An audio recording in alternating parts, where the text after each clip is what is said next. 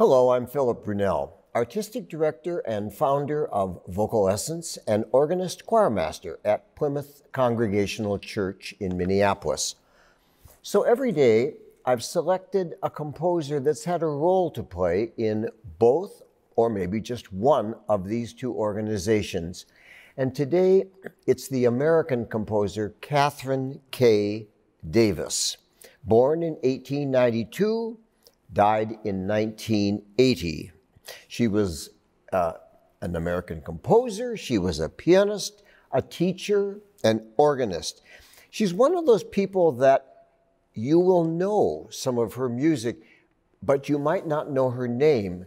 And that's really a shame because she was an amazingly prolific composer. She wrote over 600 choral pieces. One of the things she did that was important in choral music, she helped edit a series of books called the Concord series. And it was all kinds of important masterpieces of choral music from the past and the present. She was originally a Congregationalist, later became an Episcopalian, born in Missouri, went to Wellesley College, and later studied with Nadia Boulanger in Paris. She wrote, as I mentioned, more than 600 pieces of music. And I chose her partly because it being Thanksgiving week, that she did an arrangement of a Welsh melody which is sung in churches, in schools, in colleges all over the USA. And it's a charming, just 2 verses. The second verse, she brings a wonderful soprano descant. So I'm just going to play this to get us in a Thanksgiving mood.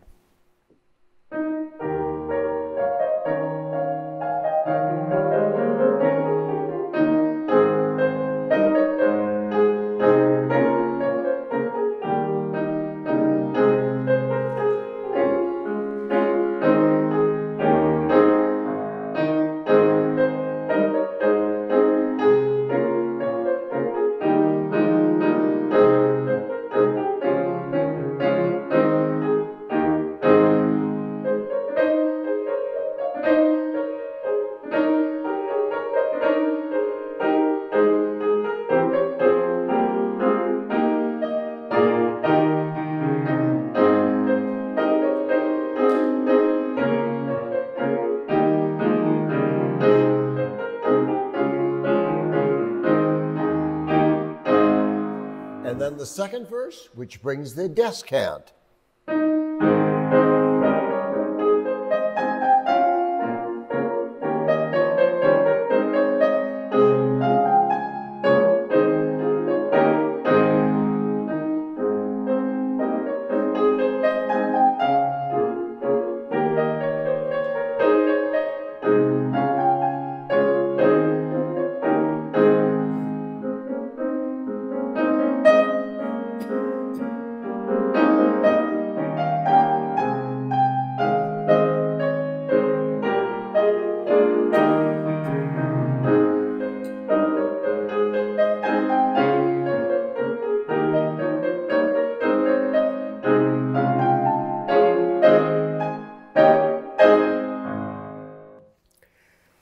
I mentioned that Katherine Davis had written a lot of choral music, a lot of short little pieces, a very sweet little one that she did called Alleluia, Come Good People.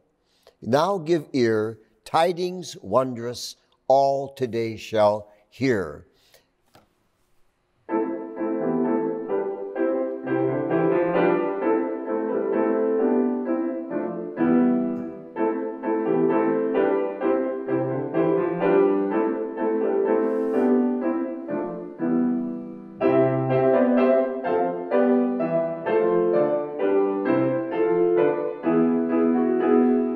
You get the idea. Wonderful writing, very fun for choirs to sing.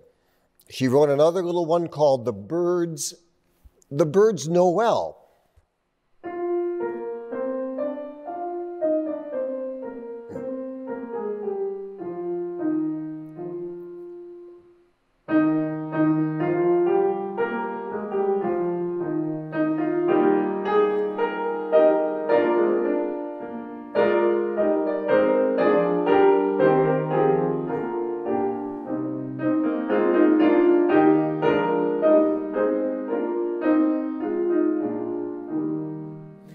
Very traditional harmonies, but beautifully put together. And the end of this little Bird's Noel coming around, and they sing the last verse together.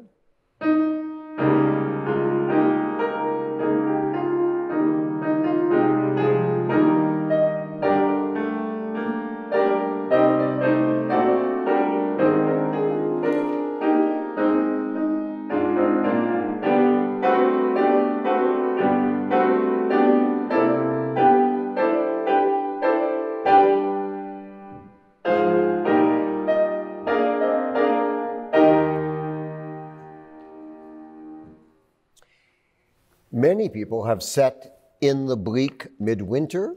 She did also. Hers is very different than the familiar Holst setting.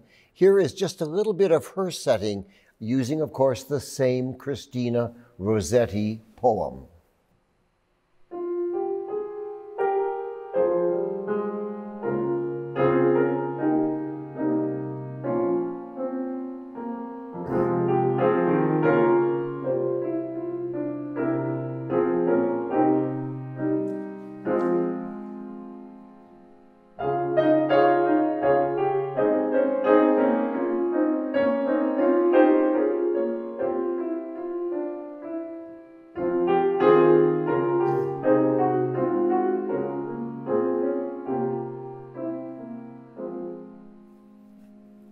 Nicely worked harmonies, beautiful writing for the voices, and of course unfortunate that she is not as well known today as she was, but there's a lot of music there that I hope people will discover. So the reason she is famous still is a Christmas piece she wrote.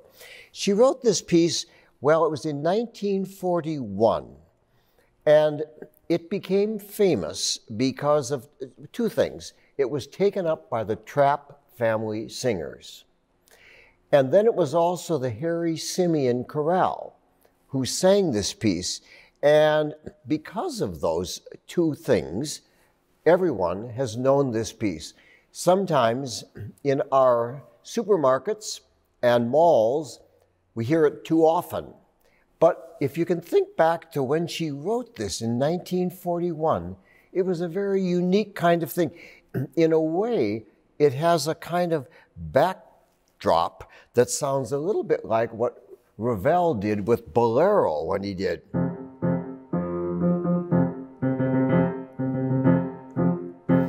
So you know what's coming. I'm just going to play a little bit of her original version of Carol of the Drum.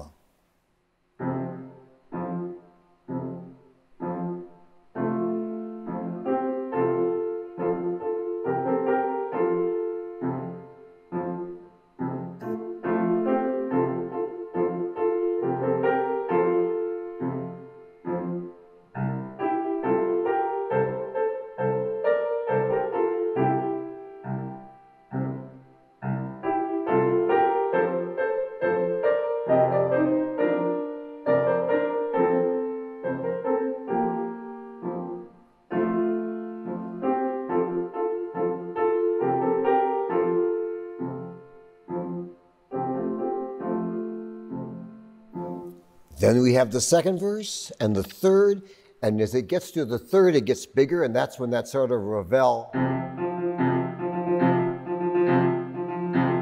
And then finally at the end, it just fades away.